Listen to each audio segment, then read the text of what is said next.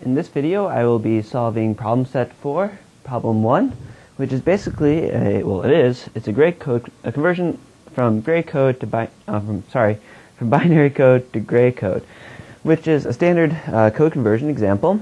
And essentially what I'm going to be looking for is basically trying to create functions G3, G2, G1 in terms of these. And so here it says use as few gates as possible, and I may use any standard gate I want. So I'm going to start off with k-maps for this problem because I want to try to find a minimal solution. And I'm going to look for anything interesting that I can maybe use to combine gates between the different circuits or something like that, and just work through that. So to begin, I'll basically just work between these two things and start with 4 k-maps. And actually, let's stop and pause and actually look at these to begin. So here I've got B3 and G3. If you notice, they're identical. I don't really need a k-map to say that G3 is equal to B3. So I will just write that. So problem 1, by observation,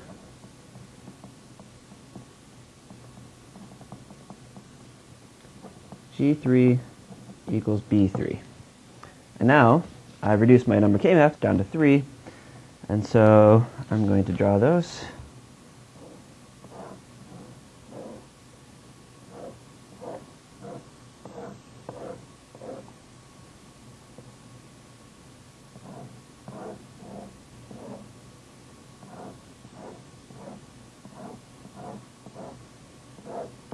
Sorry for this slow part of the video where I don't really do all that much.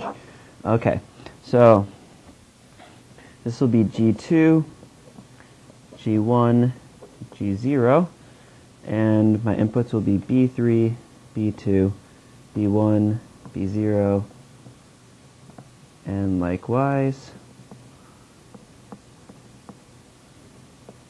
And I won't fully label these just to save time on this video, so I'll just do this one and we'll keep the same labeling for the remainder.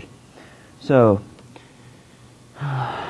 if my binary input is 0, 0, 0, I'm going to have 0, 0, 0 come out, and then 0, 0, 1 is going to be 0, 0, 1, and then, so I'm only looking at these last 3 columns, just keep it in mind. Hopefully these aren't all off the page. And then I've got 0, 1, 0 is going to be 0, 1, 1. So 0, 1, 0, 0, 0, 1, 0 is here. So that's 0, 1, 1. And then 3 will be 0, 1, 0.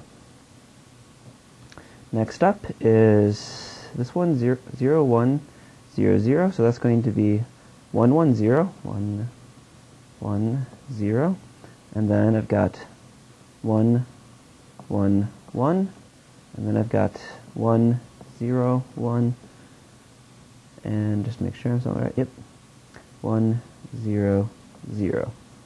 So this next one will be identical. So I'm going to have to skip down to here, to the 1, 0, 0, 0 line, and that's going to be 1, wait a second, let me make sure I'm staying on the right thing. So 1, 0, 0, 0, that's going to be 1, 0, 0. So 0, okay. And then the next one will be 1, 0, 1. The next one will be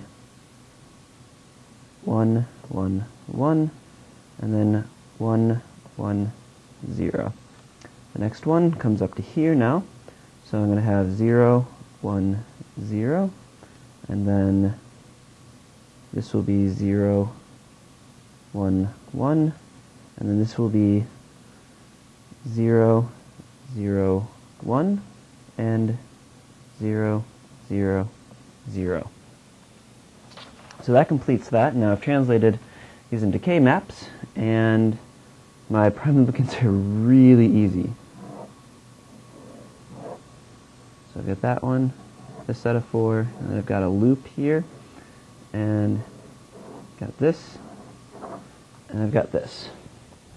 So the first thing I notice is basically everything's in a group of 4, and also that my K-maps, my prime implicants don't share any adjacent cells, and they actually kind of have these every other pattern. So if you remember, XORs create checkerboard patterns. So this is kind of checkerboard-ish, so I'm going to basically assume that I've got 2 variables that are being XORed, and if, like, for example, I had XORed all 4 of these together, these would shift up and make a full checkerboard, but basically I've got every other row, which is kind of checkerboard-ish. So I haven't XORed all the variables together, but I have XORed about 2 together. So let's just kind of look at the answer. I've got this is B3 bar B2 or B3 B2 bar, and check it out. I've got an XOR.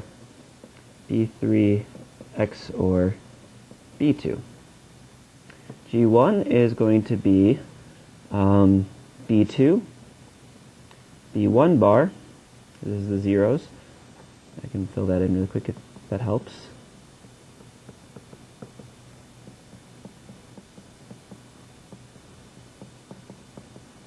And or B2 bar B1, so this is the B2 bar and B1.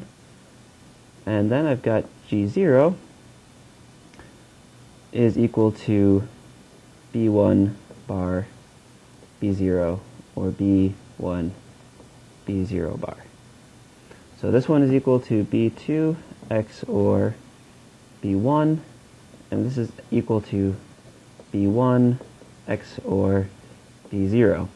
So actually, a very simple way to express this is any of the G sub i's are equal to B sub I plus 1 XOR B sub I.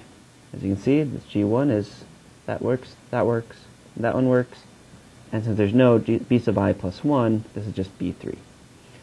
So, for my circuit, I'm just basically going to have G3 is B3, and then I'm going to have, probably,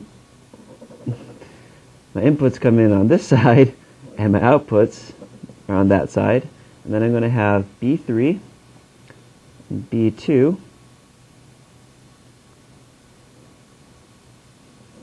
going into an XOR together. So that's G2, and then B2 and B1 are going to go into an XOR together for G1, and B0, oops, sorry, that's an XOR, and B1 will go into an XOR together for G0.